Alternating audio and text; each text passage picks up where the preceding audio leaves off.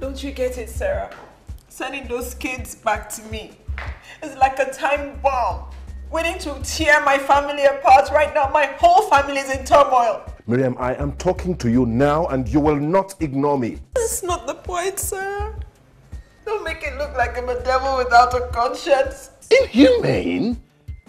For arresting hoodlums who broke into my house? They're not hoodlums. Then what are they?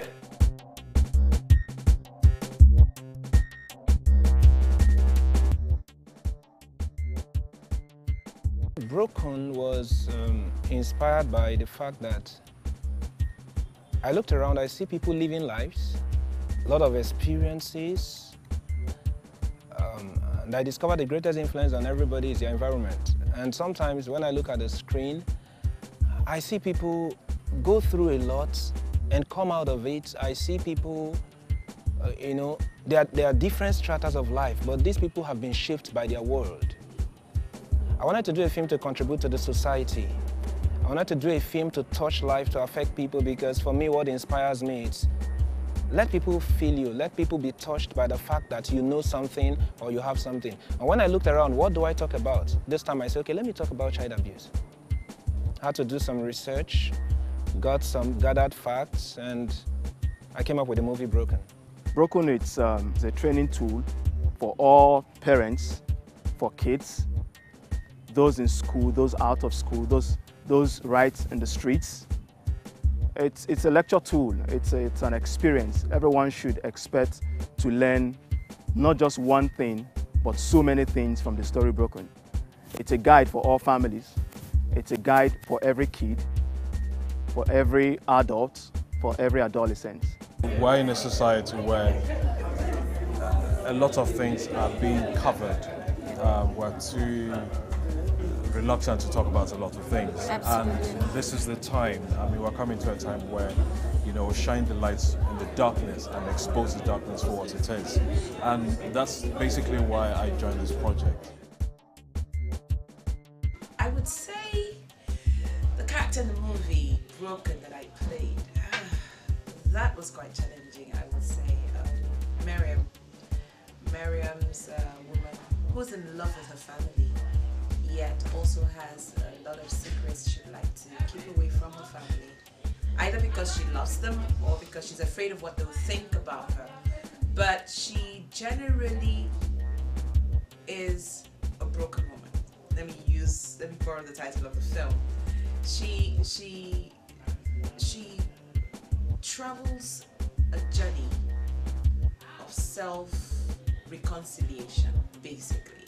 She also, for a woman who's been married twice in her life, a woman who's been exposed to pregnancy at an early age, she deals with abandoning her children and now trying to keep a family together. It's almost two sides, should I say, two opposites. So the character has two sides to her, yet there's a thread that runs through her.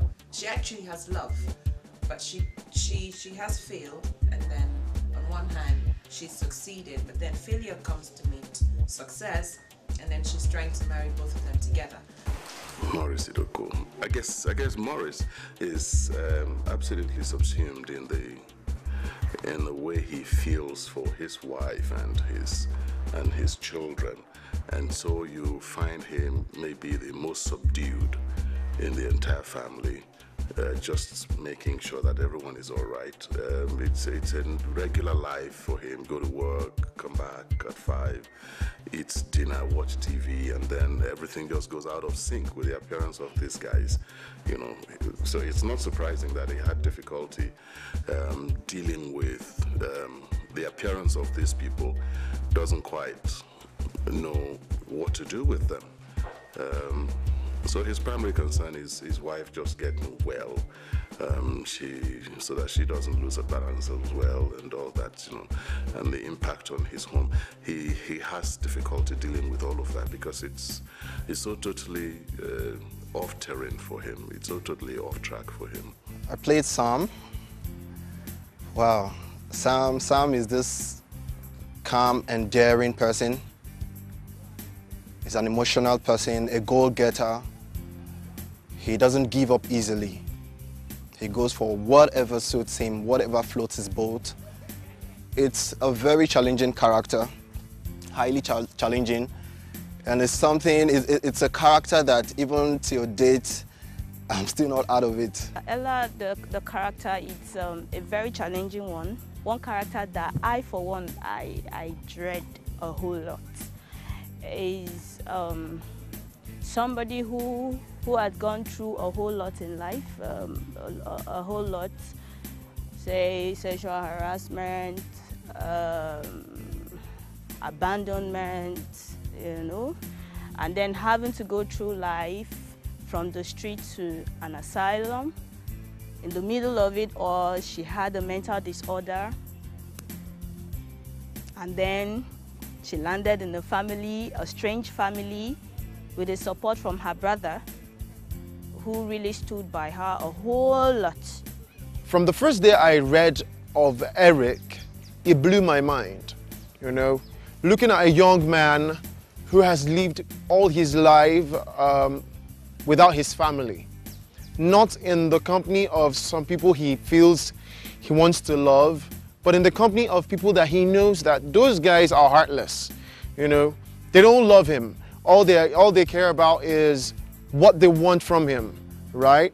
You know, being born and dumped from childbirth at a refuse place, and